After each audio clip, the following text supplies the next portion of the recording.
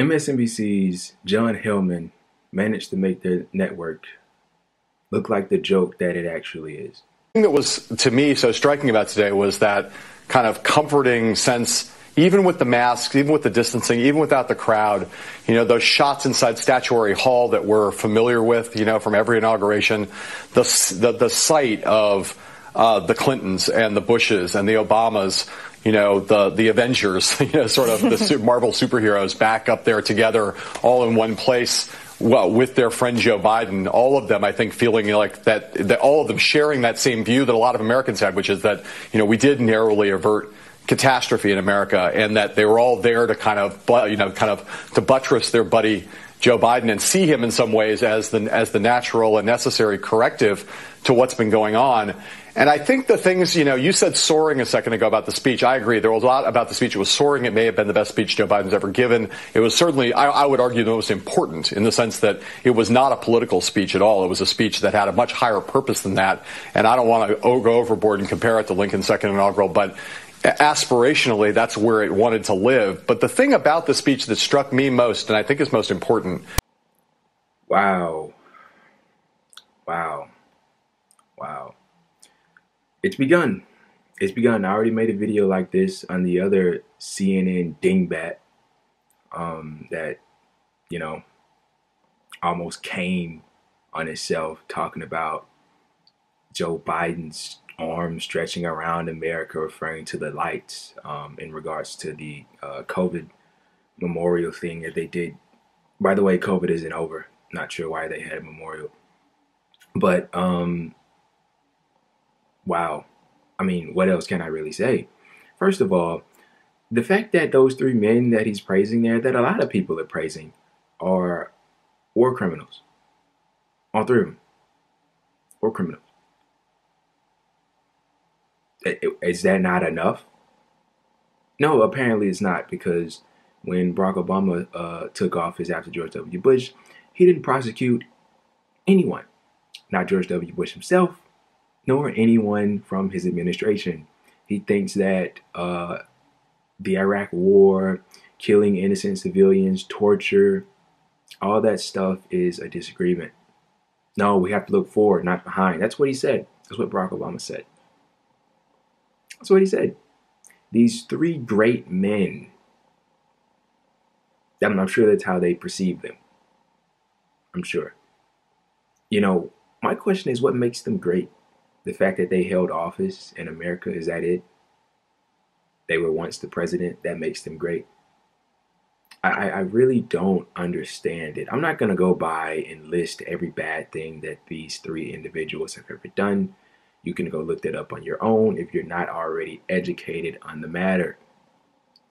But the point is that how have we allowed ourselves to fall so far that we can fawn over someone that attacked a country that didn't attack us? He invaded a country that didn't attack us. Killed minimum 200,000 civilians. There are people that will tell you that he killed 1 million people. I don't understand. And then the other two stooges beside him, I mean, they're no better. Obama with his drone strikes. None of these guys got prosecuted over any of this shit. Bill Clinton is literally like the godfather of neoliberalism. He's the original.